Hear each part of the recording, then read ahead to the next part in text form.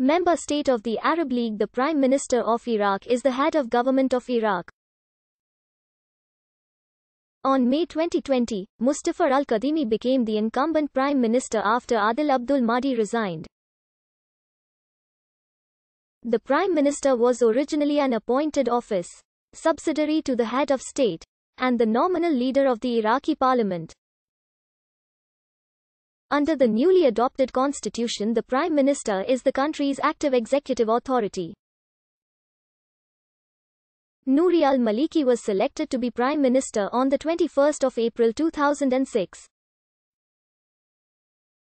On the 14th of August 2014, al-Maliki agreed to step down as Prime Minister of Iraq to allow Haider al-Abadi to take his place. On the 25th of October 2018, Adil Abdul Mahdi was sworn into office 5 months after the 2018 elections until his resignation. In 2019,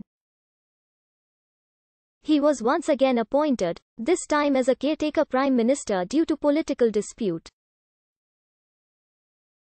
Abdul Mahdi was replaced by Mustafa al-Kadhimi, who was approved by the Parliament on the 7th of May 2020.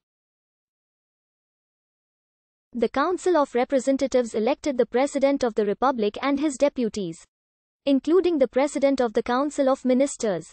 The Presidency Council then shall name a Prime Minister unanimously.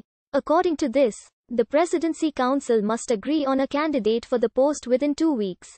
In the event that it fails to do so, the responsibility of naming the Prime Minister reverts to the National Assembly.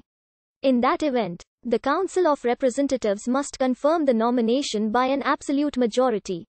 If the Prime Minister is unable to nominate his Council of Ministers within 1 month, the Presidency Council shall name another Prime Minister.